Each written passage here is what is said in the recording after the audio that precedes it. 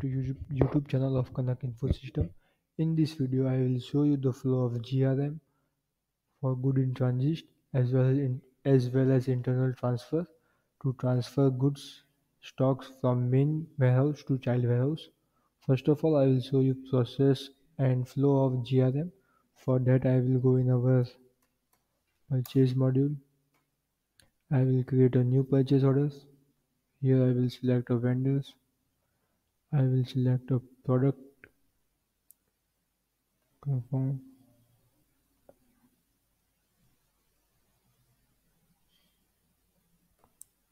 I will confirm this order. So a receipt has been generated. Now in this receipt it is in ready state. So this is stock in transit. Now we will validate this receipt. So for our respective purchase order, a receipt has been created. Now we will create our bill. To confirm this bill, we have to select bill date. I will select of today and I will confirm it. So our purchase order has been created successfully. Now for internal transfer, I will go in our inventory.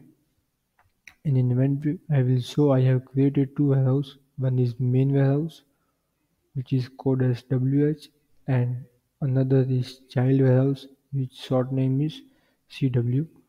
We can see that in our location, CW is also internal location and WH is also our internal location. Now I will go in operation internal. I will create a new internal transfer from here. Contact I will select and we will select a product which is currently available in our parent or main warehouse. The operation type will be main internal transfer as we are moving stocks from main to child. Source location will be our main and destination location will be our child one. Demand unit will be 5 unit.